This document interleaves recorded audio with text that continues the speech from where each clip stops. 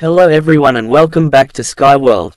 US Open Live. Djokovic's shock exit and Sinner's triumph.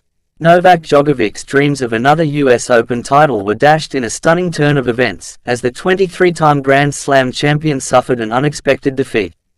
The loss left Djokovic visibly frustrated, as he fell short of adding another major to his illustrious career. The Serbian star, who had been in dominant form throughout the tournament, was undone by his opponent's relentless play and struggled to find his rhythm on the court. Meanwhile, Jannik managed to escape what many fans have dubbed the curse that has plagued top seeds in recent years. The Italian star, who has been in incredible form this season, secured his spot in the next round with a commanding performance. Sinner expressed his relief and joy after the match, saying, "I'm so happy to have come through that challenge. The crowd was amazing, and it really pushed me to give my best." Sinner's victory adds to the excitement at this year's US Open, where several top players have already been sent packing.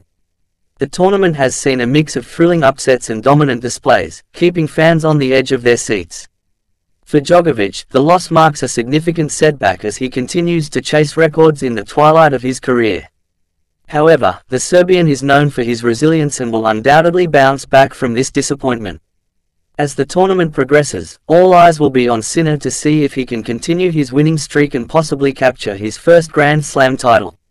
With the draw opening up, the young Italian has a golden opportunity to make his mark on the biggest stage. In the wake of Djokovic's exit, the US Open is now wide open, with several players eyeing the title. Fans can expect more drama and excitement as the tournament heads into its final stages.